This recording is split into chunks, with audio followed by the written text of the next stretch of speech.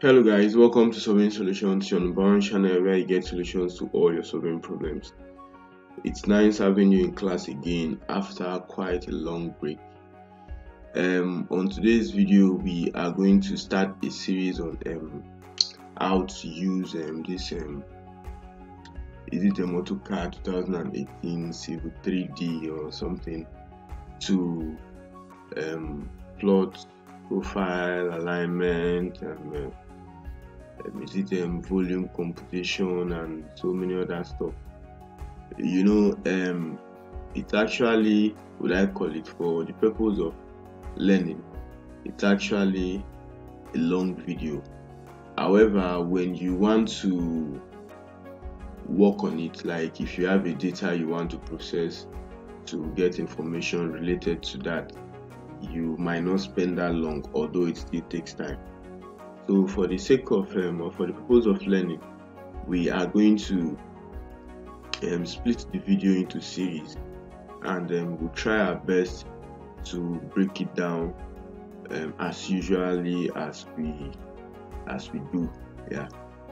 So on today's video, we are going to consider quite a minute aspect of it.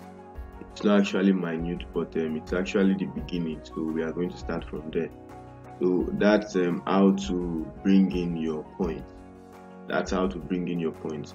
The data we acquire for processing, or the data we acquire so that we can process to get the information we talked about, the alignment, volume, profile, whatever the case is, most times is the eastern, northern, and height. Yes, so we are going to see how maybe you've downloaded it from your instrument, either a total station or differential GPS, or even you use what do you call it, your theodolite and your level, which is actually quite tedious as well. So you've arranged it on Excel, and you want to bring it to this particular software for processing. So that's what we are going to show to you. So there's actually a data we are working with, or would use on this series. So let's see the data. I think this is the data we are going to work with on this particular series. So we can see that the data has already been, what I call it, sorted. We have our eastern, northern, height, and let's call this description, or let's just call it description. So we have our eastern, northern, height, and description. So this is actually the data, what I call it, the primary data you would need to carry out that particular survey data processing. So now we are going to show you how to move this data to this environment, or to this software, so that we can be able to do what we can be able to create surface, point group, alignment, corridor, because these are the things we are going to do. Corridor, what else?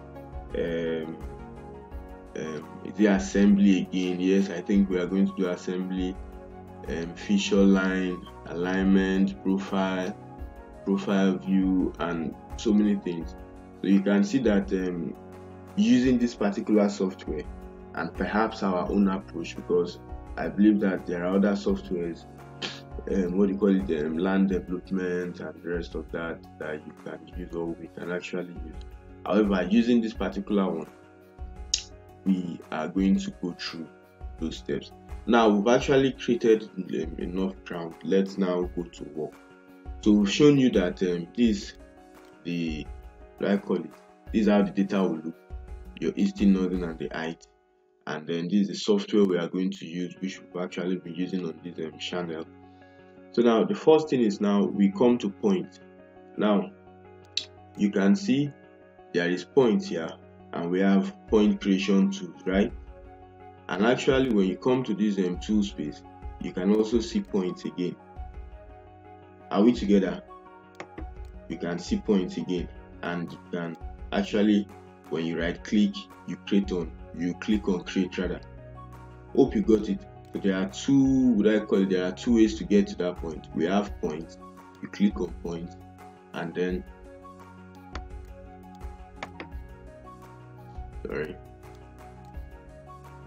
you click on points, and you go to the point creation tools, or you come to this tool space. You right click, and then you click on what? You click on create. Now we are still on this particular, dialog or DB. So we want to do what? We want to import points. We want to import points. We want to import those the data we are going to work with. So you click on it, import points, and it takes you to this interface, or this pop-up just comes up, and for you to select your file, specify your point file format, and you have a preview of the imported point. Now there are so many things we need to understand here. Let's say a few things, not quite much. There are a few things we need to understand here. These are different point formats. If you look at it, we have easting, northern, and height, comma delimited. We have external project data point, and quite some others. We have pens, that's point, easting, northern, and height description, which is space delimited. Now we are going to see what all these things mean. So now let's go back to our data. Let's come back to our data. This is our data we want to work with, right? Good. So we are going to copy this data. Now, what do I mean by copying them? Normal Excel, so you highlight and then copy all. So what I'm using now is Control Shift, and that that tab, the lower tab button. So I've highlighted everything, and I will have to copy it at once. Yes, Control C. Copy them at once, rather. Control C. So we are now going to open. Okay, let me do this.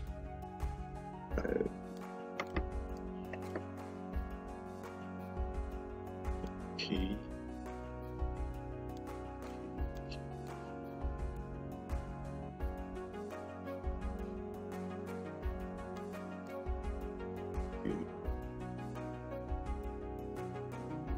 Then we just paste it here.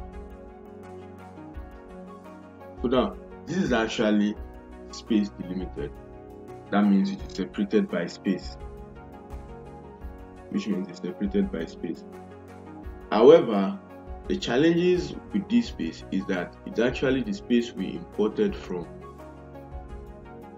or we exported from Excel rather. So most times it does not actually define the space that will be recognized on other softwares. So to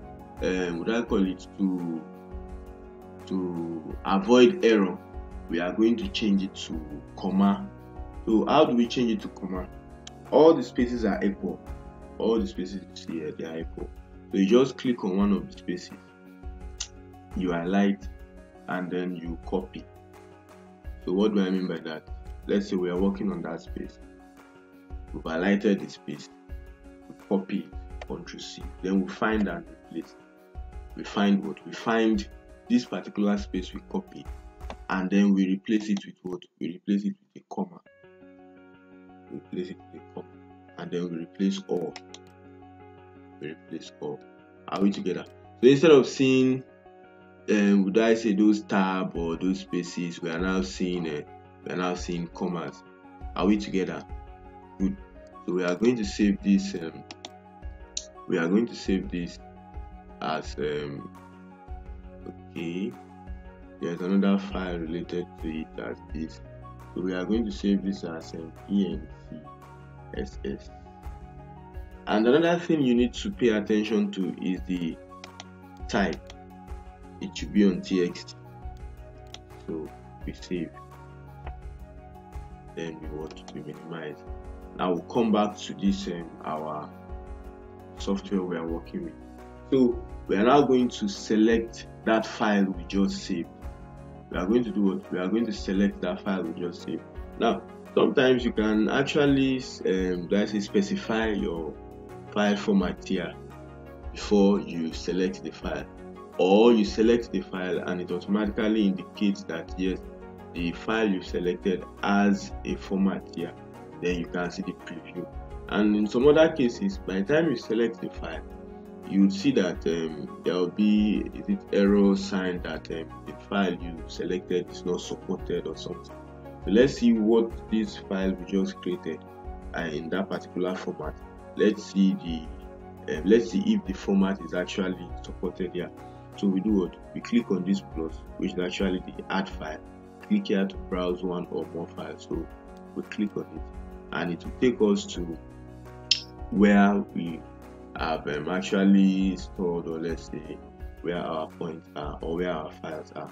So this is actually the one we are working with, PMTTS. So we do what?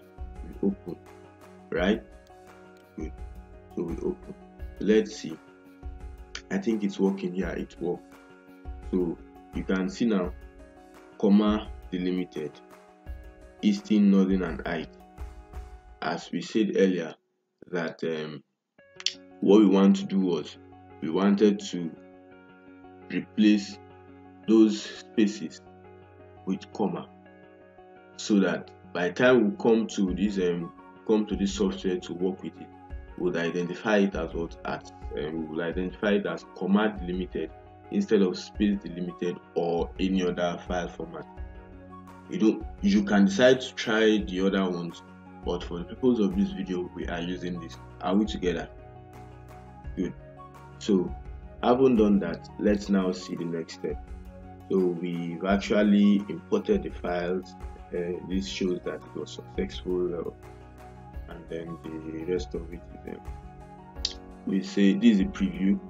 Yeah, this is a preview. It's still not in an height, and since there is no other thing like right for the description, or we didn't copy the left, right, and the rest of that. So we say what? We say okay. So we can decide to close this, and then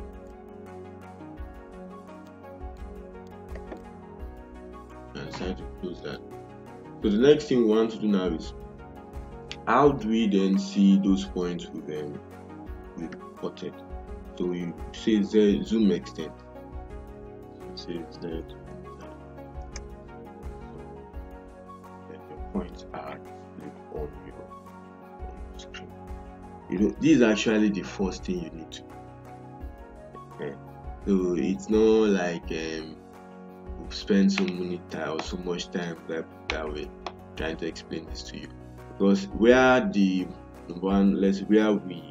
I used to have challenges while I was learning it was number one, understanding the file format.